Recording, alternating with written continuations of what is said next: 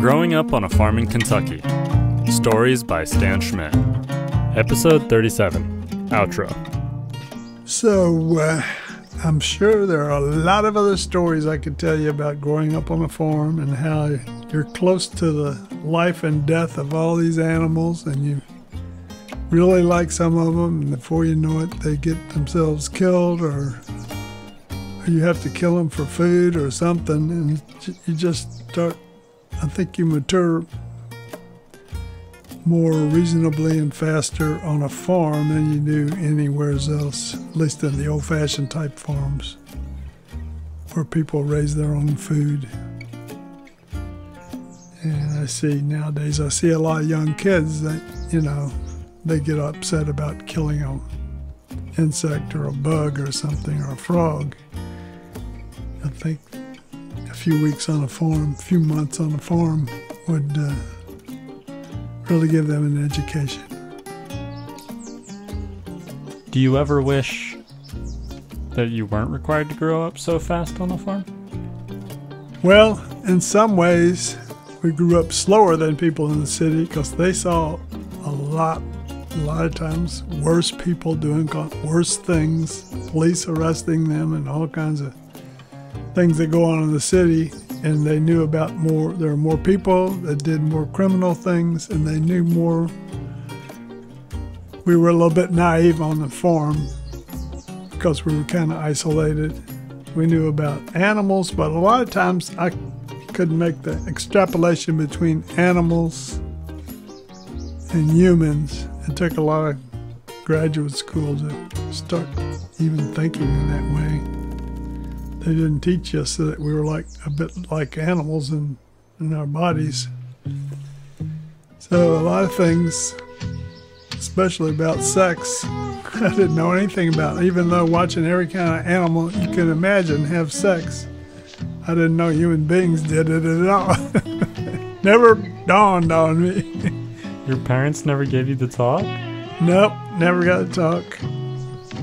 I think it was just too much, the contrast between animals and humans, that we didn't want to ever think we were anywhere near an animal.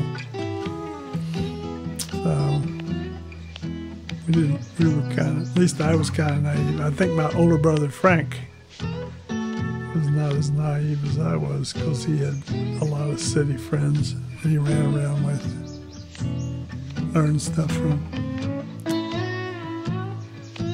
But some things you need to learn earlier, and some things in life you're better off not knowing until you get older if they're too complex. Do you miss the farm? I still miss the farm because of the peacefulness of it. I was just, the last 2 days I've been helping our neighbor who has a horse farm. She has 18 acres, and she's in charge of 80 acres of hay that the township, a farm that the township owns, and they have cattle, they have horses, and I've been helping them do some work because her main worker has had a heart problem and can't do the work he used to do. And I find it pretty peaceful. It's almost like going back to your childhood and listening to the birds and the animals and horses and cattle making noises. It brings back those days. So, and I like the hard physical work too. Tells me I still got it.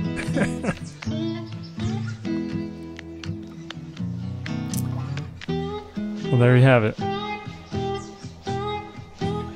Spending your retirement the same way you grew up. And that's Stan Schmidt on Life on the Farm.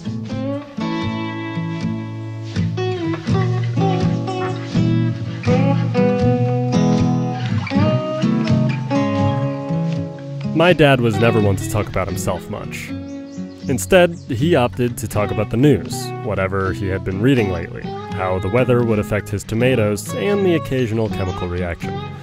The few things he would easily share about himself were his stories from Kentucky, about how times have changed, and how the suburban sensibilities of southeast Pennsylvania felt like he was living on a different planet sometimes.